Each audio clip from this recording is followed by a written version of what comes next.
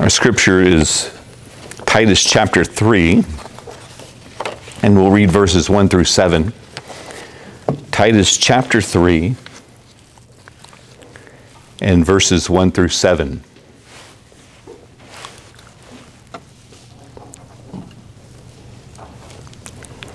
Remind them to be submissive to rulers and authorities, to be obedient, to be ready for every good work, to speak evil of no one, to avoid quarreling, to be gentle, and to show perfect courtesy toward all people.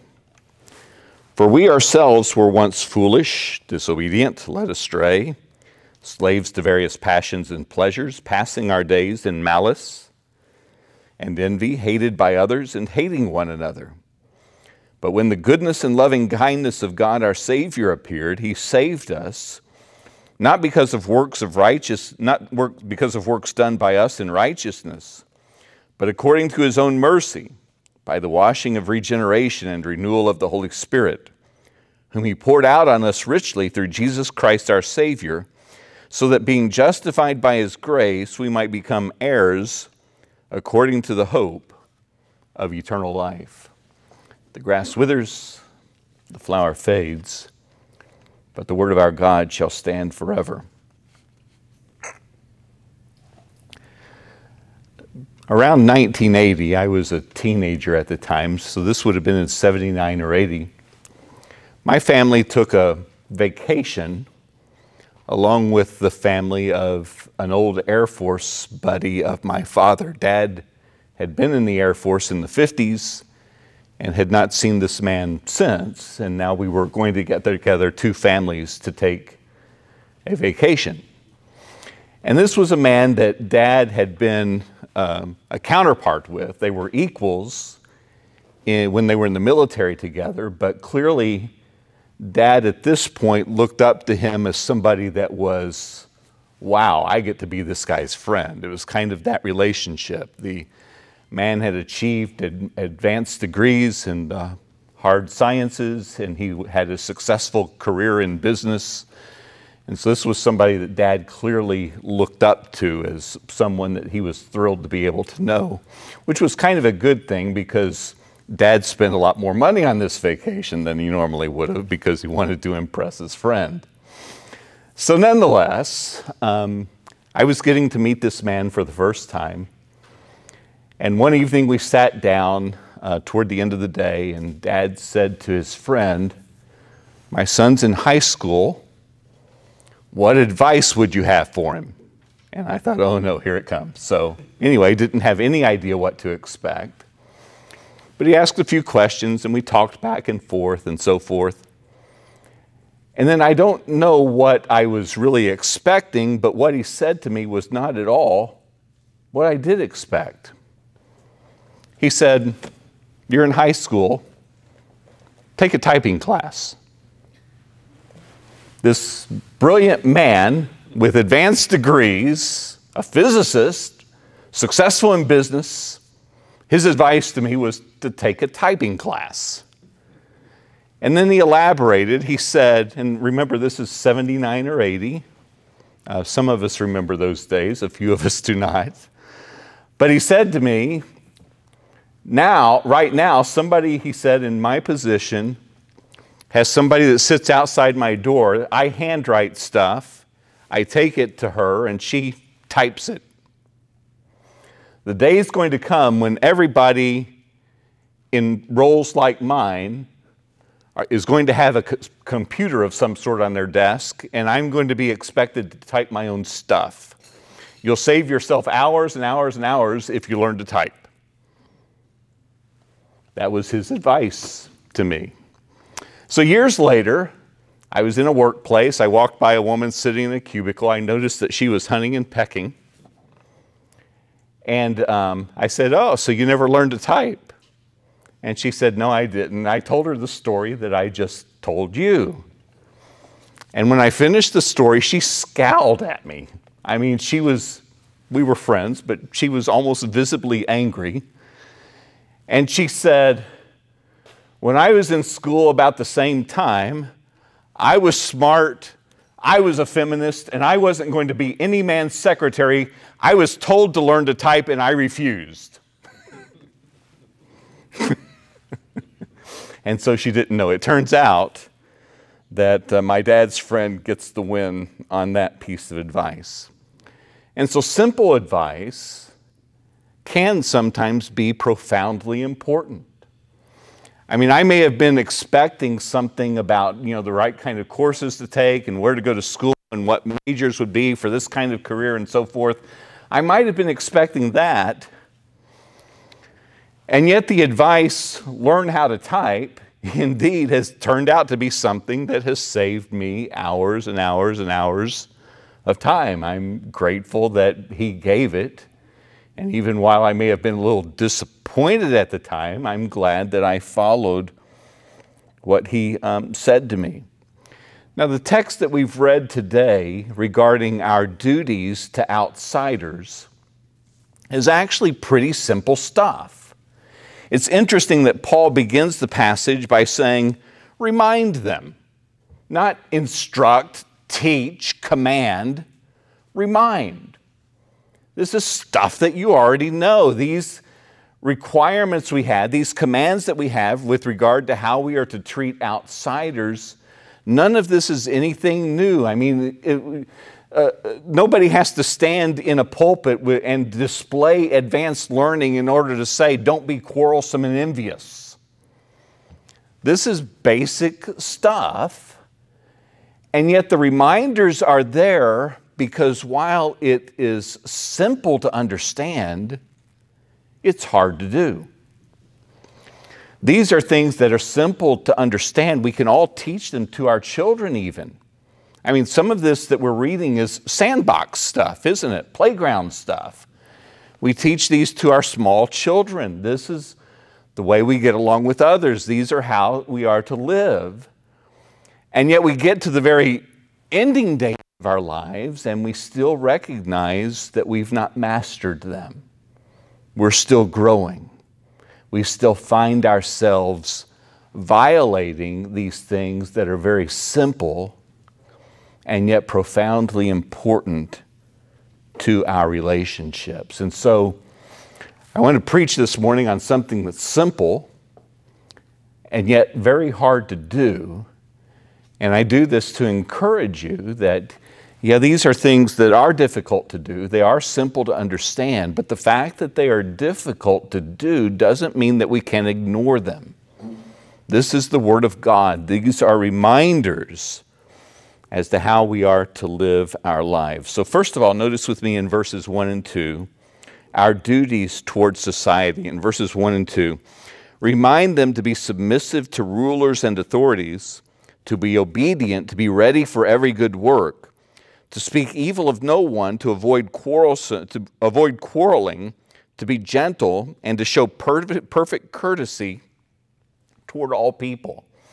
Now we can get tripped up by the opening phrase, which speaks of our attitude toward rulers and authorities, our attitude toward the government. And so certainly that's an aspect of what Paul is teaching here, but we shouldn't regard it as the sum total of what he's talking about. He actually includes this subsection by speaking of our courtesy toward all people. And so these are attitudes that, yes, have a specific application toward those that govern us, but they also have a broad application to all of our relationships with folks that are outside the church. And so whether we are talking about those that have government responsibilities, or whether we are talking about our colleagues that we work with, whether we are talking about those that we go to school with, whether we are talking about those that serve us in restaurants, and so forth, all of the kinds of business and personal and family relationships that we have can be thought of as being governed by these kinds of commands. We are not to be quarrelsome. We are to be perfectly courteous to all people. We are to be gentle in our attitudes. We are to be ready for every good work. These are attitudes and approaches that govern our relationships with all kinds of people. Now, it's interesting that we recognize this when it's not specific. The hard part is doing it at times when we rub elbows with people that we are concerned that are going to take advantage of us in some way. And by the way, depending on our particular personalities and approaches to life, our particular, whether we are aggressive or the opposite of that, whether we're extroverts or introverts, we will struggle with these in different ways, and yet we will all struggle with them. And so if you're the sort of person that's very competitive, that's not ever going to let anybody get the better of you, then you'll have one sort of struggle with these things. If you're the sort of person that doesn't worry about the competitiveness, but you're fearful that you're going to be taken advantage of at some point, you'll struggle with it in a different way. And so we have different personalities and approaches to life, but none of us are immune to struggling with these kinds of sins. A while back, there was a meme that I used to see on social media that said, and it's good advice, but listen to this. It said, treat the janitor and the CEO with the same kind of respect. And I read that and I thought, boy, that's really convicting. I need to start treating the CEO better. Which may not have been what they really had in mind, but if you think about it, the janitor cleans up my trash, the CEO leaves it on my desk. And so it's a very different way of thinking about life. But nonetheless, with regard to all the kinds of people that we encounter, we are to have these kinds of respect and in the way that we treat them. I think all of you know that when I come in for the weekend, I spend Saturday night in a hotel here. And back during the week that Lynette and I were down for several days, for the first time I met the manager of the hotel, the one that had worked out a good deal for us and for the church, I mean. And so in speaking with her, I said, well, I understand that you've really been good for the church to work with. Thank you for that. And her response was, well, the church has been great to work with. And then she paused and she said, I can't say that about everybody. Now, isn't there a value there in the way that, and it happened to have been Dan that was working with them, but in the way that the church, that individuals in the church treat somebody, that I don't know if she will ever visit here or not. I've only met her a couple of times now. I see the same guy works every Saturday night. I invite him to come to church. But I've noticed him working on Saturday evenings. He's very busy. He's the only one in the whole place, pretty good-sized hotel. And he's busy. And I've watched other people complain about, why weren't you at the desk when I need you? Why did you make me wait? Now, all of us know that coming out of the pandemic, a lot of businesses are understaffed, restaurants and stuff. And so I've tried to make it a point of saying thank you that you're here. I see that you work really hard and so forth. Don't know if he'll ever come to church either. He works all night on Saturday night, which makes it hard for him, but he's been invited and he is treated well by folks that represent the church. And so I don't say all of that, certainly not to praise myself and not to praise Dan, but to say that the way that we relate to outsiders makes a difference to our Christian witness. And so it creates an opportunity where we can share Christ with others when we treat them well. Now, this doesn't mean that we can't express displeasure. When I go to a restaurant, I like to be served efficiently just like you do. And so there are times when we have to express displeasure, or when we say to somebody, I'm going to take my business elsewhere because you're not providing a good quality service. And so these things are necessary at times, but they can be communicated in a way that doesn't escalate things unnecessarily and that is not over the top. Can this make a difference even with hardened unbelievers? in the Sunday school lesson that Mark taught earlier, he talked about somebody coming to faith that nobody would have ever expected to come to faith. Saul of Tarsus, the Apostle Paul, the fiercest enemy of Christianity. And some Christians were fearful of him, and yet there was the opportunity to minister to somebody that people thought would never become a believer. We see the same things happening in our day and in the last century. Many Christians nowadays love to read the works of C.S. Lewis, and you've either read his fictional works or you've read nonfiction like Mere Christianity and the Screwtape Letters and so forth. You know what Lewis was before he became a Christian, right? He was an atheist that came to faith in Christ. Some of us may be familiar with World Magazine, that I don't remember his exact title, something along the lines of editor-in-chief is Marvin Olasky. World Magazine is an effort at training and utilizing journalists writing from a Christian perspective. Olasky, before coming to faith in Christ during his college years, was an atheist. Some of you are familiar with the journalist Malcolm Muggeridge, who also, before coming to faith in Christ, was an atheist. Some of you are familiar with the writings of Alistair McGrath, a British professor at Oxford, who during his college years was an atheist. These are folks that have come to faith in Christ, and unexpectedly so, but they are reminders that when we deal with outsiders, that we deal with folks that may someday be responsive to the gospel. And so Paul tells us, be obedient, be ready for every good work, speak evil of no one, avoid quarreling, be gentle, show perfect courtesy toward all people, and so forth. Now, I've avoided the whole thing about submitting to rulers and authorities. It's the one piece of the passage that's somewhat difficult and one that I don't want to spend a lot of time on, so I'm going to more or less ignore it, other than to say that it's one of the difficulties is that they lived under the Roman Empire. We live under a democratic republic, which means that submission to government doesn't mean the same thing. If we don't like what our government is doing, we can vote the bum out, so to speak. And so we have different kinds of mechanisms that they did not have under the emperor. But I'll make a couple of points here and then move on to better things. One is, Paul did not say submit to the government only when you like them. Do you know who the emperor was when Paul wrote this?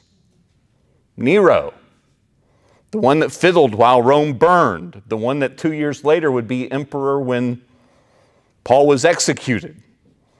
And so it was not be submissive and obedient only when we like them, but even with regard to Nero, there is this requirement. The other thing that can be said is that if we truly wish to be effective as Christian citizens, we will take this seriously. And I don't like to mingle my two lives, but in this instance I'm going to briefly, and I'll say this. In my current job that I'm prayerfully going to be leaving pretty soon, one of my tasks is to train medical doctors on how to be effective advocates with their state legislators. And so I apologize, but I do this for a living. And so some of the advice I give, actually giving it in a non-Christian context, but it could come straight out of Titus chapter 3. Two of the things I say to them is if you want to be effective, number one, don't just call your state legislator when you're mad about something. If you think he's done something good, call him and let him know, or send him an email, let him know. Don't just be the person that's griping all the time. Let them know when you think that they're doing something good. The other piece of advice that I give is be careful about social media. If you want to have influence on your legislator, and you get on the internet and you say on your blog, "I can't believe how this bum voted," and then you try to have the phone call where you say to the bum, "I want you to vote my way this time," he's probably not going to be too impressed with what you say to them. And so respectful, not being quarrelsome, and being obedient in a way that's appropriate for a democracy, these are things that we can put into practice, and yes, they can be effective in our day. And so I need to move on. We've talked about our duties towards society, but second, notice with me the depravity of our souls. Look at verse 3. "For we ourselves were once foolish, disobedient, led astray, slaves to various passions and pleasures, passing our days in malice and envy, hated by others, and hating one another." And so Paul says here that we should treat others in respectful ways, in courteous ways, because this explains what we're like, what Christ has saved us from. And we should recognize our own sinfulness, our own proclivity toward getting it wrong, the things that we needed to be saved from, in order to make sure that we treat others in the way they ought to be treated. And so this is the description that he gives of those that were in the church: once foolish, disobedient, led astray, slaves to various passions and pleasures, and so forth. This is the description that he gives of us. Let me ask a question. Do you have a hard time seeing yourself this way, or is it easy to see yourself this way? Apart from the grace of God, this is me. One of the very best analyses of this kind of thought came from Alexander Solzhenitsyn. Is that a name many of you know? Any of you know? Solzhenitsyn was a prisoner under the Stalin regime, and so he knew Soviet prisons firsthand. And his most famous nonfiction book is The Gulag Archipelago, in which he describes the Soviet prison system. And early in volume 1 of the Gulag, he writes at length, page after page, after tens of pages, at length about the various kinds of torture that they put prisoners through in the Soviet gulags. You just don't read it on an empty stomach. There's one of the forms of torture that even now, years later, whenever I think about it, it sends a shudder up my spine. It's truly awful. And so after spending pages and pages talking about this, Solzhenitsyn says, what were these blue caps that were doing this? What kind of men were they? They had the same Russian blood flowing through their veins that I have. What made them different than me? And then Solzhenitsyn asks the hard question. If my life had different circumstances, if I were in a different position, would I have done what they're doing? And then he goes about answering it. And he describes, after he was arrested, he describes a forced march that he and 10 other prisoners went on. And Solzhenitsyn says that he had been arrested, that he had a large suitcase that he was bringing along on this forced march, except when they started to march, he said to the person in charge, "I have his bag." And the person in charge sort of looked at him like, "So?" And Solzhenitsyn said, "I'm an officer. An officer doesn't carry his own bag. That guy's a German. Make him carry it." And so even as a prisoner, Solzhenitsyn had this arrogance, this pride. And as they marched through the city, actually the other prisoners started feeling sorry for the German, and so they started exchanging his load. And so all of the other prisoners at times carried Solzhenitsyn's suitcase. And Solzhenitsyn said that as we marched through a city, that we would have people gathering along the sidewalks that would howl at us, they would scream at us, they would call us traitors. And he said, while they were doing that, I could smugly say that, well, they just don't understand what I understand. I get Stalin. I know he's evil. They haven't figured it out. And so he was very happy that he was arrested because he was a political prisoner of Stalin. And yet Solzhenitsyn says, while I was so proud of myself for what I knew, another man was carrying my suitcase. And they were all struggling in the hot sun. Yeah, even in Russia, they sometimes have hot suns. They were struggling under the hot sun and the weight for mile after mile. They carried my bag because I was so arrogant and proud. And Solzhenitsyn closes the passage by saying, if you think this is a political book, then put it away now. He said, the line that divides good from evil cuts through the heart of every human being. And who is willing to cut out a piece of his own heart? Why do we treat others well? Because we recognize our own depravity. We understand what it is that God has saved us from, that He has saved us from ourselves, and therefore we recognize that we ought to be generous, that we ought to be courteous toward others as well. And so we've seen our debt, our duties toward society and our depravity of our souls. But finally, I would have you notice with me our debt to our Savior. Look at verses 4 through 7.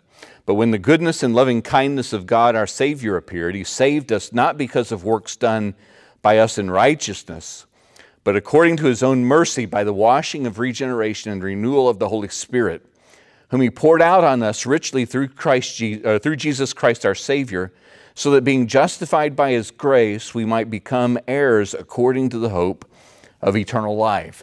Now, it's very likely here that Paul is making use of a creed that they recited in the early church. Sometimes folks ask, well, why do our churches recite creeds? Well, we have an example of them doing it in the early days of the New Testament. They had this creed, and they were likely familiar with it, and so Paul uses it to make his point. Given that the references to pouring out the Spirit and the washing of regeneration seem to have parallels with baptism, it's possible that this was even a creed that was used as part of a baptismal service, and so they might have used it in that way. But nonetheless, notice here that Paul draws a sharp contrast between in verse 5, He saved us not because of works done by us in righteousness, but according to His own mercy. There's a sharp contrast here. Works, our works done by us, or according to His mercy. Well, works done by us is not going to prevail because He's already told us in the preceding verses what we are like by nature. And so we owe our entire salvation, we owe our entire hope to God's own mercy. The work of the Holy Spirit, applying the work of Christ in dying and rising for our behalf. Everything that we owe, that we owe to Him. Everything that we have is due to Him. Notice that in this passage, he doesn't even make reference to us receiving these things by faith. And by pointing that out, I'm not saying that faith is unimportant. Faith is certainly important, but Paul wants to emphasize here that everything that we have is because of God our Savior. Everything that we have is because of Christ our Savior. Everything that we have is because of what God has done in Christ that has been applied to us by the Holy Spirit. And so recognizing who we are, what God has done, should then compel us to treat others in a different way. And so he creates the entire motivation behind what we are being reminded to do. This is hard teaching. We can think of all kinds of reasons in particular situations. Well, I just can't do that. I just can't do it. So it's hard. When people rub elbows with us and rub us the wrong way, we might prefer to quarrel. Forgiveness is easy, except when we have somebody we need to forgive. Not being envious is easy, except when we have somebody that has something that we wish that we had. And so it goes against our personal grains. It even goes against the grain of the culture in which we live, a culture that encourages us to, we want others to treat us with respect, but we sometimes admire people that have in-your-face attitudes. And so this is a reminder that the in-your-face attitude is something that we ought to reconsider. We live in a culture that's very quickly balkanizing, a term that comes from the Balkan Mountains in Eastern Europe, where you have all these subgroups, all these ethnic groups of people that historically for hundreds and hundreds of years could not get along with each other. And so they've spent history wiping each other out. The Serbs and the Czechs and other groups that are in that region. They've spent time wiping each other out. We see that happening in our culture. The question comes, as believers, do we contribute to that? Or do we seek to turn down the temperature so that we can point people to Christ?